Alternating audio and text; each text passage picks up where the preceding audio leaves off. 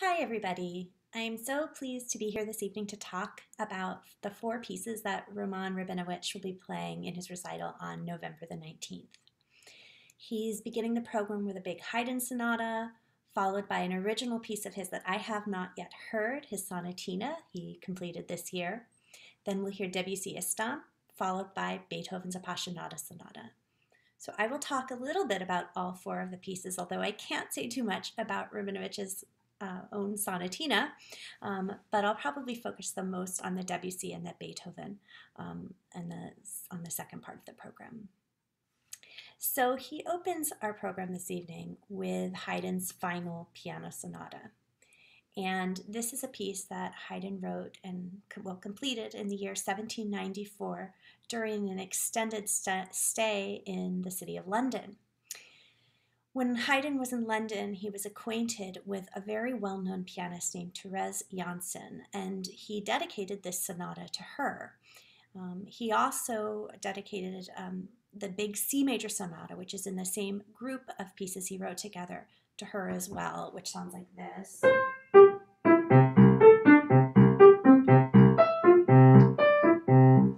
So those are two, this one, the E flat, and the C major, are two of his best known, grandest, largest solo piano sonatas. I think the story of his dedicatee is very, very interesting, and it tells us something about the nature of this piece. Janssen was German-born, but she had come to England with her father in her youth, and she began studying the keyboard with Clementi, who was really very, very famous, very illustrious teacher of the time. And she was clearly a great virtuosa. We know that in part because several composers besides Haydn wrote pieces for her to play that are very, very difficult. So Haydn wrote these two sonatas as well as some other works, but Duschek and Clementi both wrote pieces for her that are quite virtuoso in their nature. And if you look at an encyclopedia of her time, it calls her, along with Clementi's other pupil, John Field, it calls the two of them his most distinguished piano pupils, really putting her in very illustrious company, which I think attests to her own considerable skill. Nevertheless, Janssen wasn't known to have played any public concerts during her time. We have started to learn about a little bit of public concertizing that she did, but it's most likely that she typically played in private homes or in kind of salon-style venues, sort of poised on the precipice between public and private venues. And that's because she was a woman. She was a woman moving in society, and it really wasn't considered appropriate to be a public performer for money. When she got married, which was the year after this piece was completed, 1795, Haydn actually was a witness at her wedding, but the marriage was ill-fated. It didn't work out. And when she got divorced, Janssen became a single mom. She had two kids, and she supported them mostly by teaching piano lessons in her home. So a very remarkable person, a friend of Haydn. I think when we look at this piece, and I'll say something a little bit similar about Rabinovich's own Sonatina, but I think it's always really interesting to think about a piece and its dedicatee. Often, I think a piece of music can serve as kind of a portrait of the person for whom it's written. And portraits, as you see down here, of women at the piano were, of course, very common in the late 18th and early 19th centuries. Musical portraits can also tell us a lot about a person. So when we see a visual portrait, we think about their character, and we know something about their wealth and about their temperament, but music does that too. And so when you hear the E flat major sonata, you will see that it's a reflection of her skill that I mentioned. It is showy, it is bravura in its nature, but it's also a piece that adapts itself well to the salon setting. It's incredibly jovial and good-natured. It's sort of abounds with musical sociability, and I think that likely reflects Janssen's personality as well, as somebody with a wide circle of friends, someone gregarious and easy to get along with, much like Haydn himself. So let's hear just a little bit of the opening movement here. And I brought in a recording of it being played on a replica of a 1798 Clementi pianoforte. So this gives us some idea of what it might have sounded like back at the time when Janssen herself was playing it.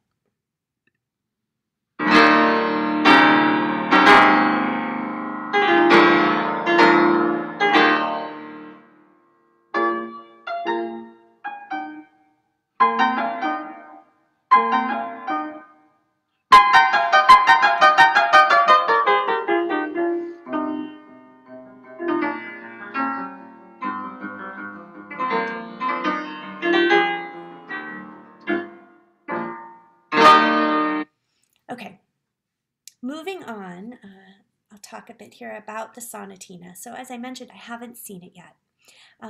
But as I was saying with the Haydn, I think it's really interesting to think about who a composer writes a piece for. And in the case of this work, of course, it is a pianist composer writing a piece where we can assume he imagines he will be at least its first performer and maybe its primary performer for some time.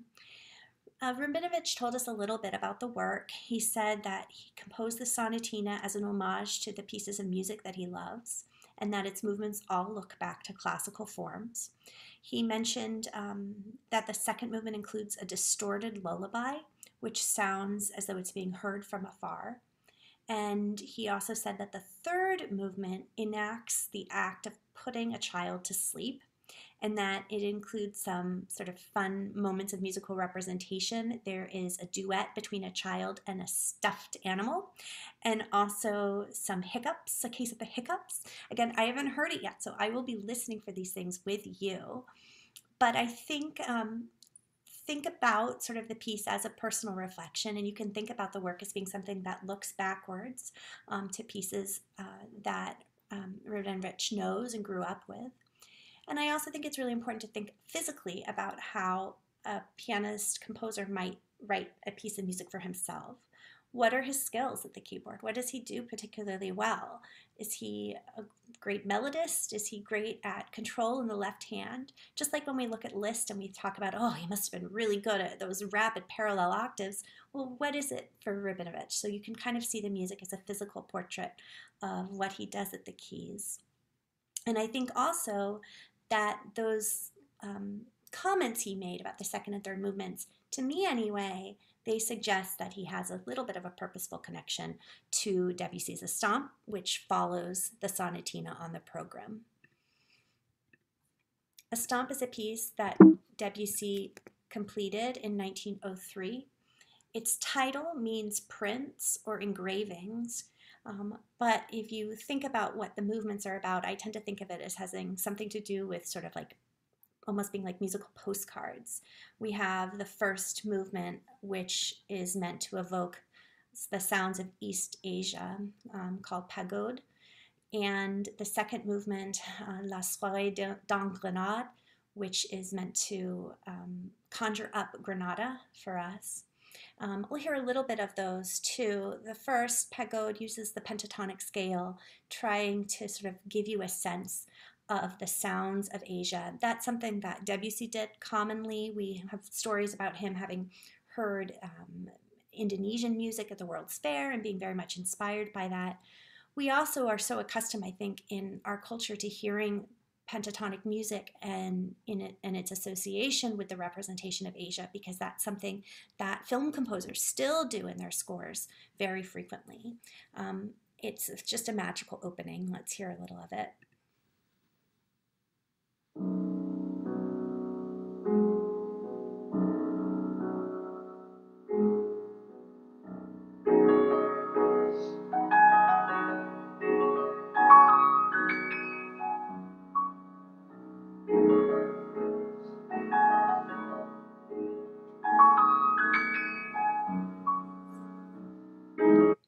And then La Soirée d'Engrenade, we'll hear how he's trying to evoke Spain in his use of rhythm in particular in this movement.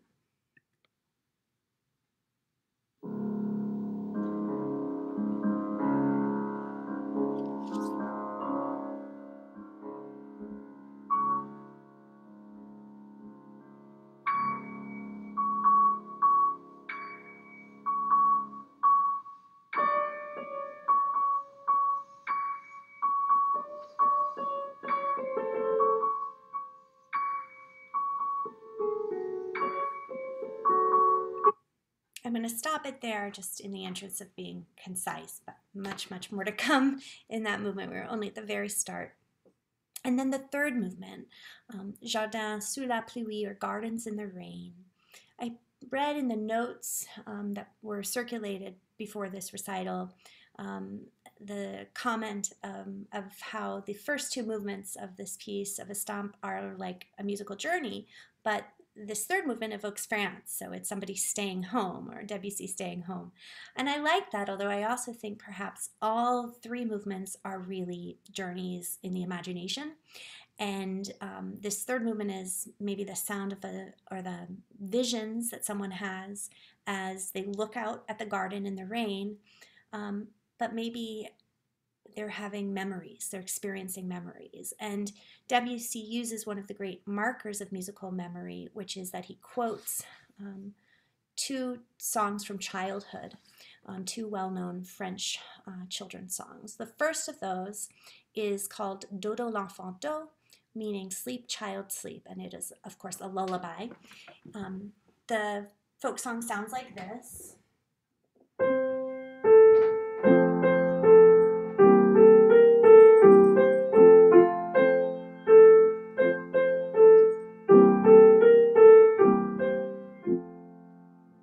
When it occurs in the movement, it is in this kind of hazy atmosphere way up in the soprano range, and just emerging out of this very fast-moving texture that we've had throughout the movement.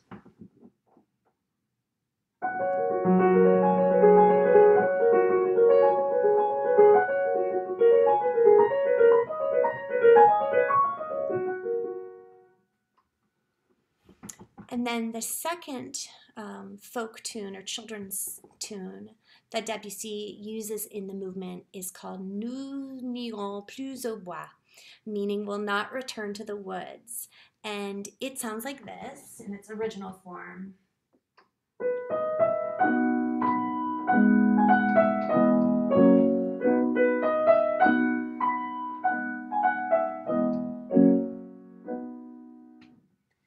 Again, when it occurs during Gardens in the Rain, it's in the context of all of this atmosphere, so hazy and foggy, and it sort of emerges from the texture.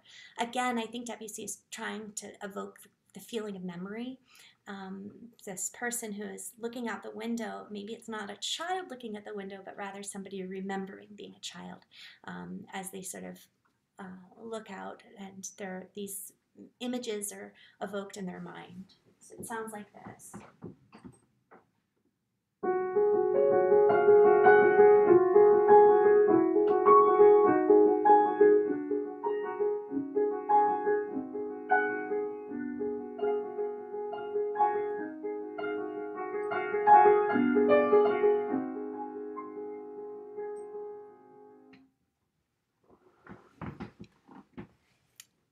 All right, so listen for those tunes emerging for us as you hear the whole movement. And let's talk about the Beethoven a little bit. So the final piece on the program is Beethoven's very famous Appassionata Sonata. This was written in that famous first decade of the 19th century where Beethoven was really at his peak. This is when he wrote his third symphony, a famous premiere of his fifth and sixth symphonies. Many of his most famous piano works, pieces like the Waldstein and the Appassionata, are from that time. So this is heroic Beethoven. And we hear a lot of the markers of his style in this sonata from that time period.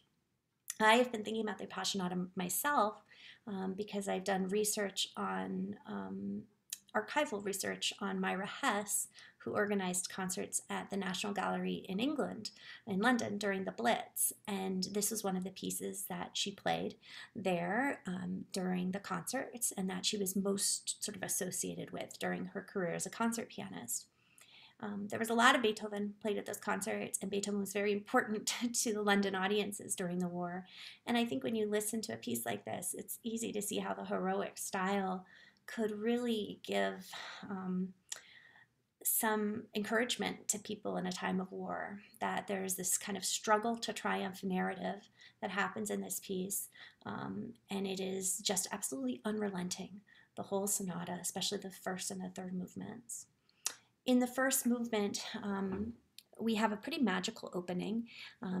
Beethoven famously gives us this tune played in with the hands in unison, and after the tune, that first phrase opens, he just magically lifts the tune up and places it a half step higher. It's not really functional harmony. It's just this real sense of kind of a moment of musical magic that I think gives the whole character of the opening movement, just makes it very special. So let's hear that opening.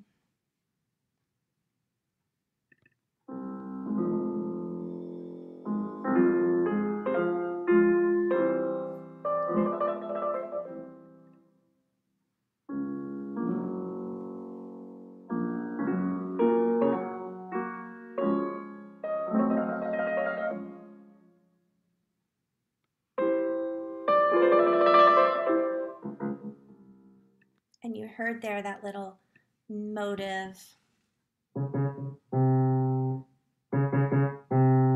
Reminds us a bit of the Fifth Symphony opening, Beethoven, and this kind of portentous motive that reoccurs. The coda of this movement's very famous. It's a real mad dash to the end. We'll see something similar end the entire sonata, but let's hear a bit of that.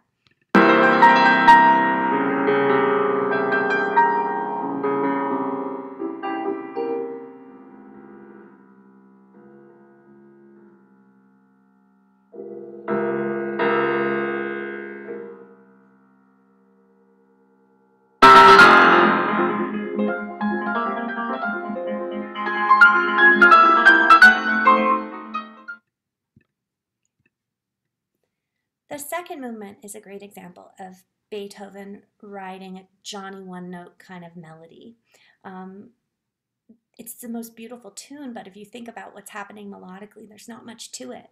It reminds me a little bit of the slow movement of the Seventh Symphony, which is kind of similar in terms of being a pretty static melody, but having very rich harmony.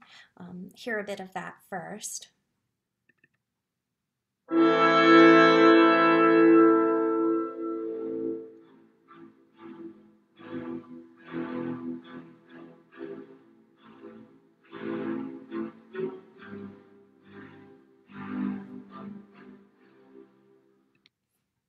So the tune that he casts a set of variations on in this movement similarly sits on one note rather a lot, but it has very, very rich harmony. Here it is.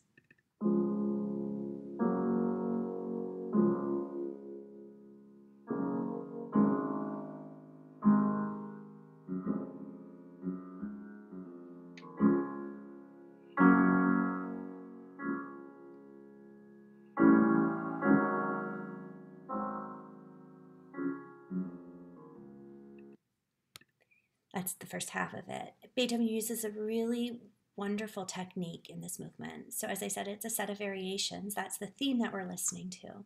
And the theme is essentially written all in quarter notes. When we get to the first variation, it's the same tune, it's moving at the same speed, but now he subdivides into eighth notes. So our pulse goes up. Our pulse multiplies itself by 2. You'll hear that here.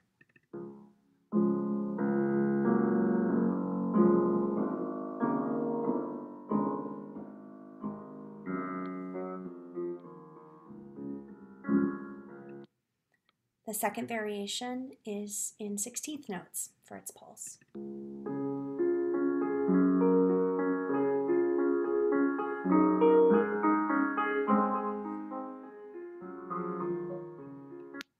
Third variation, 32nd notes.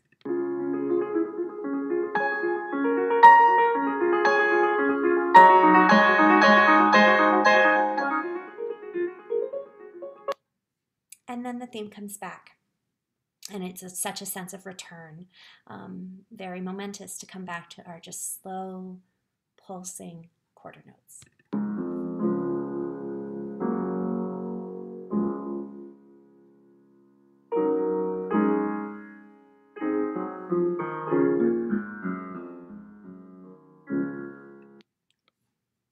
and then the third movement. And the second movement spills right into it. And like the first movement, it is unrelenting. It is a sense of struggle and also of triumph over that struggle. Try to cover up the sunlight coming in. And it's just really a mad dash through. Let's hear a bit of that.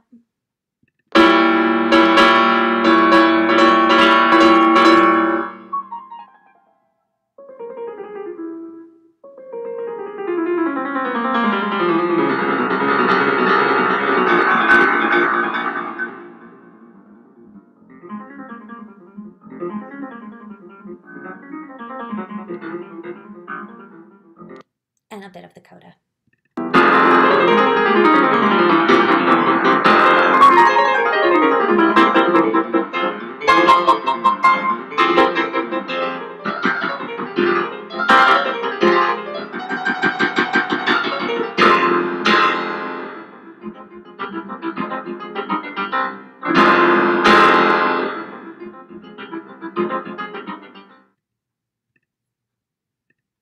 So enjoy this program. I know that I will, and I hope I've given you a few things to think about as you listen. Bye-bye, everybody.